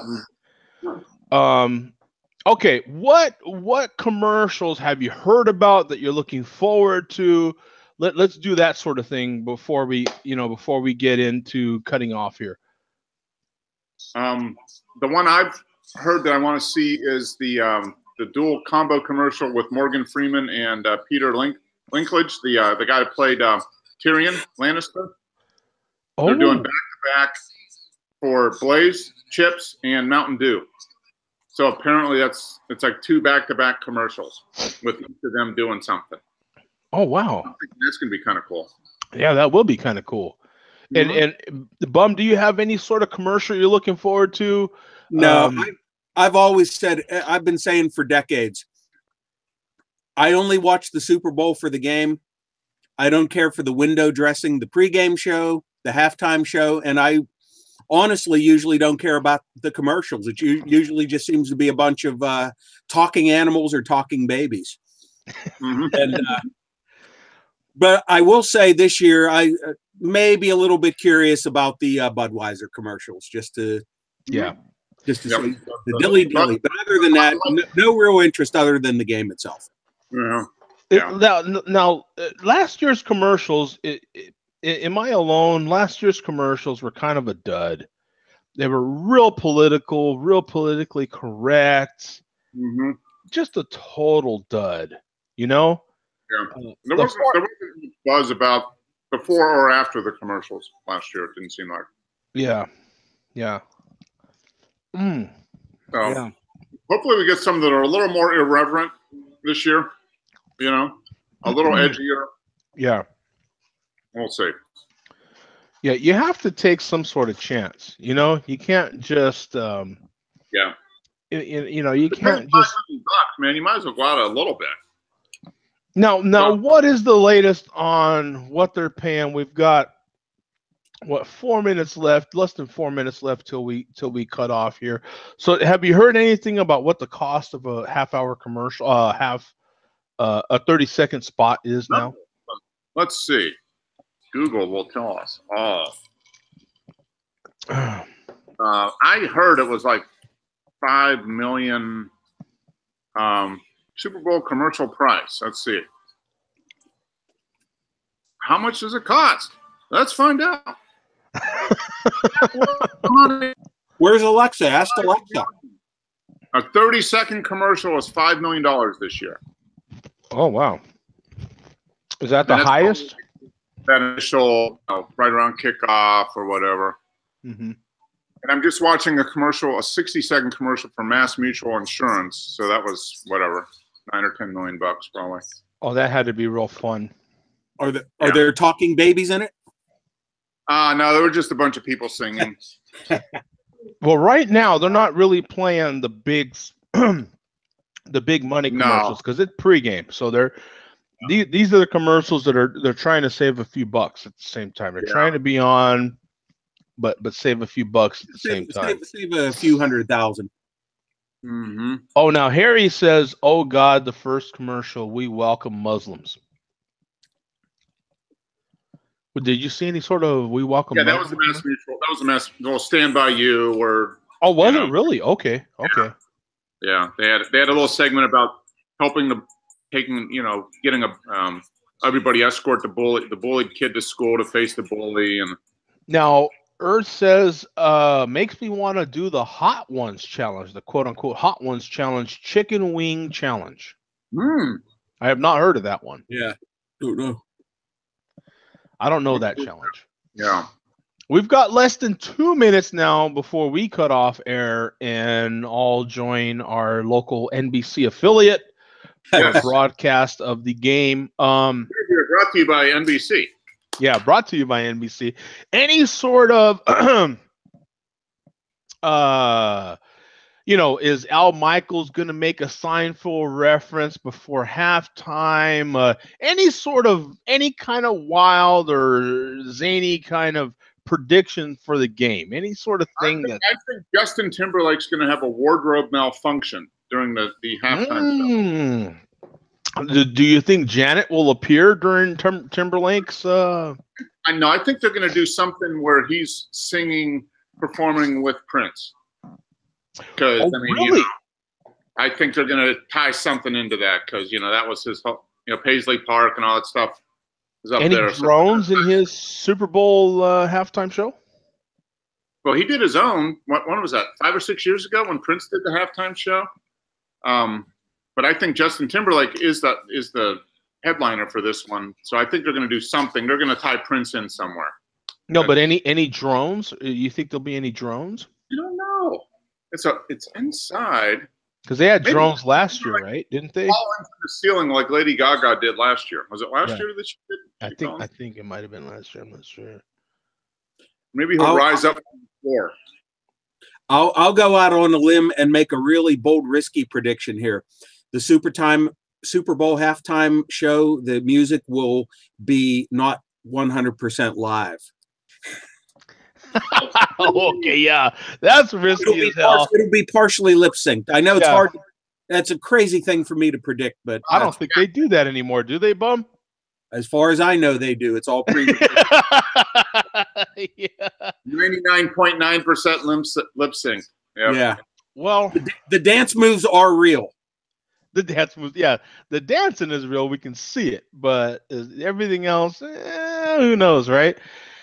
Hey, thank you guys for joining in on the first, as far as I know, the first Share a Beer pregame show. No charge. Thank you very much, and the first Doritos Blaze Challenge. Yes, live on air here, and everybody saw it. The last Doritos Blaze Challenge, and probably the last Doritos Blaze. Exactly, yeah. So thank you to everybody. Enjoy your game. Enjoy it with your friends, family, whoever you're enjoying it with, or, solo with your favorite foods. And make a list of your favorite commercials, maybe your top 5, and let's talk about it on the first Share a Beer show coming. What is that? February 10th. February 10th, 7 p.m. Eastern, right here on YouTube. So, all right. We'll see you then. Good luck to the Eagles. Good luck to the Patriots, man. Let's have a good game, and we'll see you guys. Dilly dilly. Dilly dilly. Dilly dilly.